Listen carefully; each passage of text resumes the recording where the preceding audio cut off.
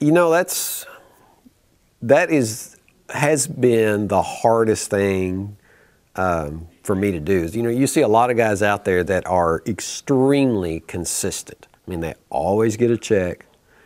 You know, they're always somewhere, you know, in the mix, but they very rarely win a tournament, okay?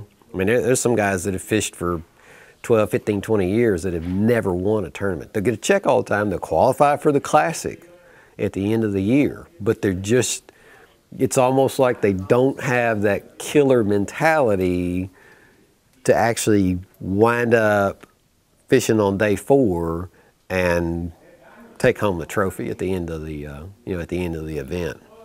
And I mean, I have struggled with that my entire career, and that's because, I mean, I want to win. I mean, I fish every tournament to win. I've never, and it's, you know, it's bitten me in the butt on more than one occasion. I mean, I'm not one of those guys that just, you know, is concerned about getting a check every tournament.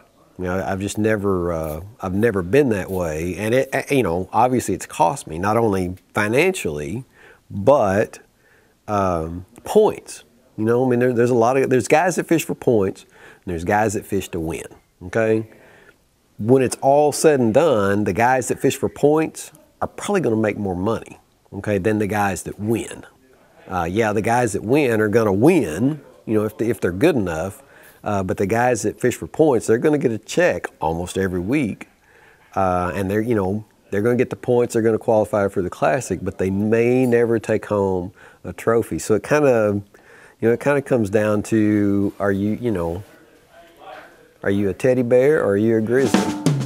Just one fish or a stringer full, big or small, with family and friends, or when it's all on the line.